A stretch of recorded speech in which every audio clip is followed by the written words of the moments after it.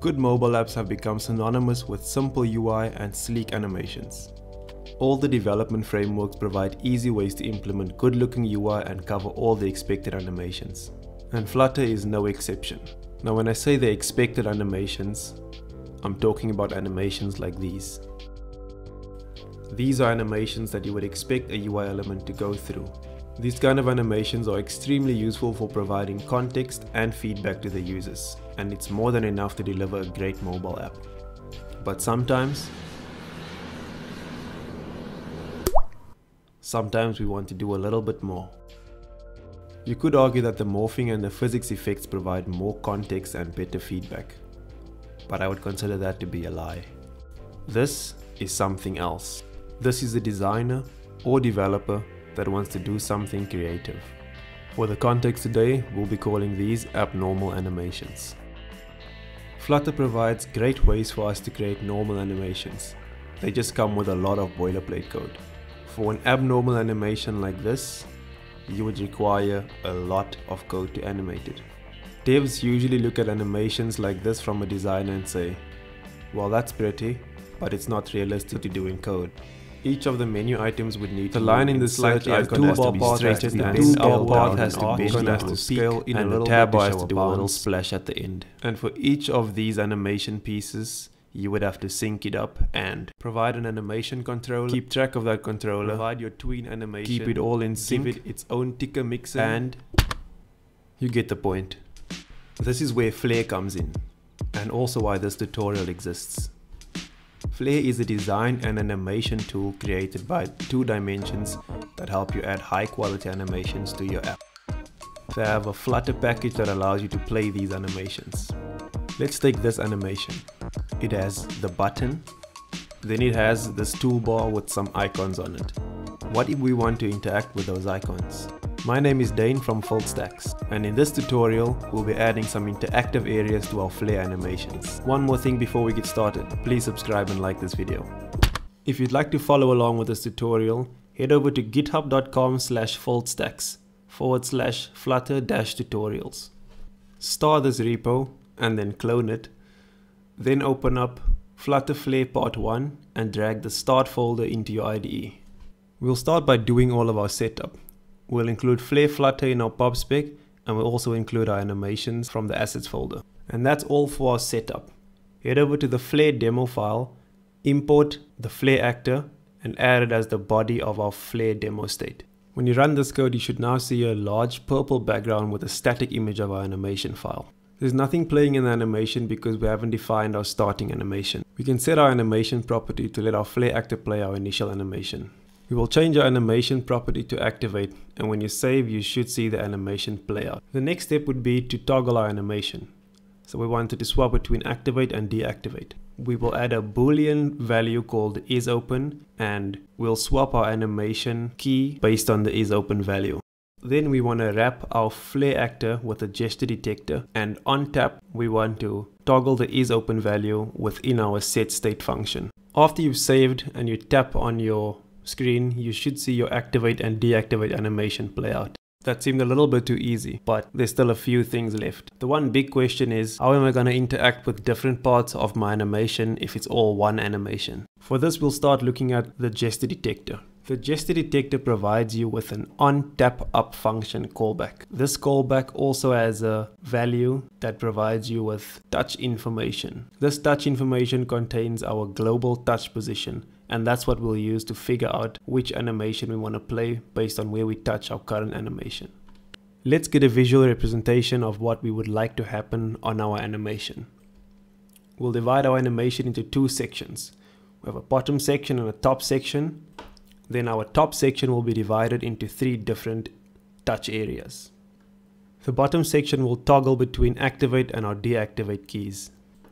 Then each of those top three sections will map to the tapped animations that we have within our file. To perform all of these actions, we would need our local position and not our global position. The local position means that it's the position tapped in our animation element instead of on the entire screen. In Flutter, when you want to get your local position, you need to use your render object. This render object can be retrieved through the build context. The way our code is currently set up, if we get our render object, our global position will be the same as the local position. We can fix this by moving the flare actor and our gesture detector into its own stateful widget. We'll start by creating a new file called smartflutteranimation.dart. We'll import the material package and then create a stateful widget called smartflareAnimation. This widget will return a container of width 295 and height 251. These values correspond to the artboard dimensions as you can see in the animation file. We'll move over all our code from our flare demo file into our child widget. We then copy our isOpen boolean and import our flare actor file. We can then head over to our flare demo and we can replace all of our gesture detector code with our smart flare animation. When you save and run this code, you'll see that the animation is a little bit smaller and it also moved up to the top of our view. We want the animation to be at the bottom center, so we'll wrap our smart flare animation with an align widget and we'll set the alignment to bottom center. Now we can start adding our custom touch logic. Head over to the smart flare animation file and change your on tap to on tap up and then pass in a parameter called tap info. This parameter contains the global position of our touch. To get our local position, we'll get the render box of our current object using our build context and we'll map that to our local position through the global to local position function. Once we have our local position, we now want to figure out where did we actually touch this animation. Based on this little visual thing I showed you earlier, there's only a few things we need to know. We want to know if our top half was touched, and for that we'll use the Y offset and check if it's less than the animation height divided by 2. Then we want to know if our left side was touched. For this we'll check the X offset and see if it's less than our animation width divided by 3. Then we'll check if the right side was touched. We'll again use the X offset and we'll check the animation width divided by 3 times 2. And lastly, we can check if our middle was touched by checking if the left side was not touched and if the right side was not touched. At this point we have all the information we need, so we can start adding in our if statements. The first one we want to check is if the left side was touched and it was in the top half. That will be the top left, so we'll print out top left. Second, we'll check if the middle was touched and if it's in the top half. We'll do the same for the top right. Within the last statement, we'll determine state by checking if our button is open or not. And at the end of this, we'll always toggle the is open value. This all needs to happen in the set state function, so we can take our set state from below and we can move it to the top of our function. When you run this now, you should still see the same behavior. But additionally, if you click on any of those toolbar actions at the top, you'll see it print out the values that we put into our print statements. Next up, we need to start playing multiple animations. So we'll need something better than a boolean to represent our state.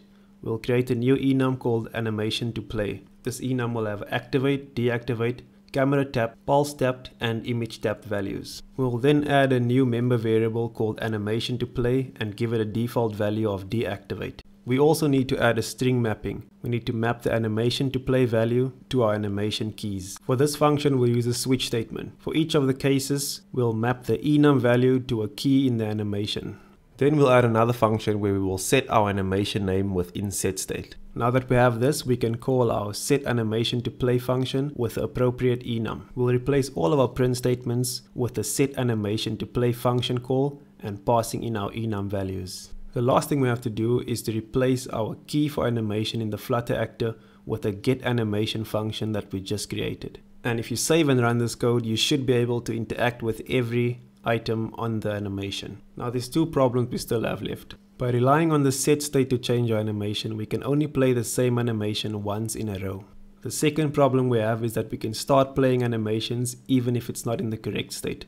By touching the toolbar actions while it's closed, you can still play those animations. To fix the first problem, we'll start using the flare controls.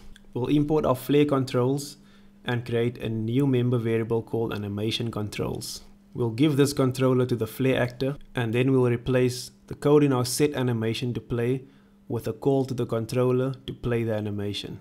You should now be able to tap the same animation multiple times in a row and it should still play fine.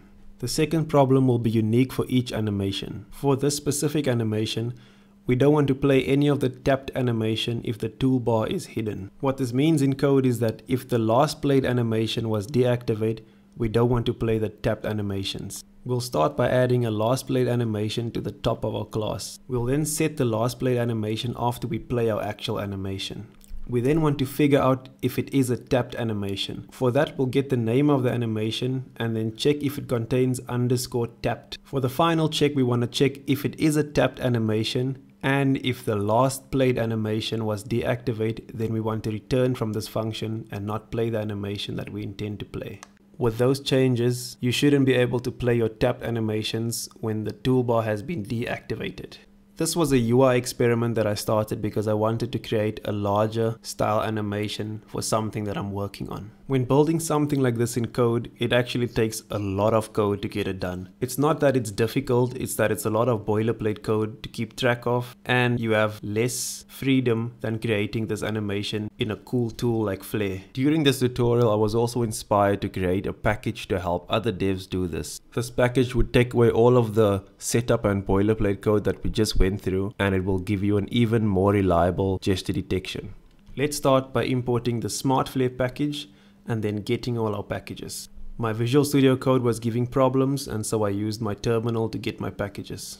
Head over to the Flare demo file and import the Smart Flare object. Let's get the basics set up, and then I'll explain to you how the Smart Flare actor will help us to achieve what we just did in much less code. We'll replace our Smart Flare animation with a Smart Flare actor, and we'll give it an animation width and height of the same values as our Smart Flare animation. We'll also provide it with a file name that points to our animation. Saving your code should show us something similar to what we saw at the beginning of this tutorial. Just a purple background with a static state animation being drawn. Smart Flare is a thin wrapper that surrounds the Flare actor. The Flare actor is placed at the bottom of a stack, and on top of that we put containers with gesture detectors attached to it. These containers are called active areas. For each active area you can provide a callback, you can provide one animation name to play, or you can provide a list of animations to cycle through when touching this active area. So let's see how we can use this package. We'll start by giving our Smart Flare actor a starting animation, and we'll give it the deactivate key. Then we'll define a list of active areas that will supply to our Smart Flare actor. The first thing we want to do is give an active area for the part of the animation that represents our actual button that toggles our toolbar. To achieve this, we'll create an active area that covers the bottom half of our animation. We'll give it a left of 0. We'll give it a top value that starts at half of the animation height. We'll give it the full width of the animation, and then we'll give it a height of half the animation's height. We'll set our debug area to true. This active area should cycle through 2 animations when it's tapped. We'll give it the activate key and the deactivate key. Let's also provide this area with an untapped callback that prints out toggle. Now let's pass these active areas through to our Smart Flare actor. When you save and run this, you should see a debug area being drawn over the animation.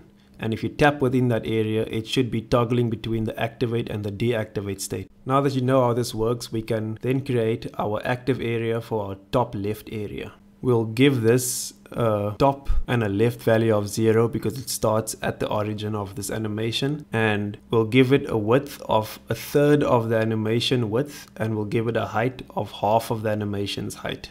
Since we'll be reusing these values for the next 3 active areas, we'll create some local variables that will store these values for us. We'll set the debug area true, and we'll provide an animation name called camera tapped. There's a problem where sometimes the hot reload functionality doesn't allow you to continue playing the animations. To fix this, just click on the refresh button next to your stop button in the IDE, and it should all be playing again. Now that that's in, you should be able to click on that camera tapped area, and it'll play the camera tapped animation that we saw earlier in this tutorial. Now at this point, we're dealing with the same problem of the camera tapped animation being able to play while the toolbar is closed. To fix this, I added a guard coming from property to our active area. The naming is a bit off, and I'll change that in the future, but what that means is if the last played animation is in the list that you provide to that property, then the current animation that you're trying to play won't play. So to guard against our deactivate animation, we'll supply an array with a deactivate value in it to our guard coming from property. Now you should see that if you try and tap this value while the button is deactivated, it won't play the camera tapped animation. Now that we are done with one of the top left active areas, we can copy and paste it because the functionality is exactly the same. The only thing we'll change is the left values and the animation name.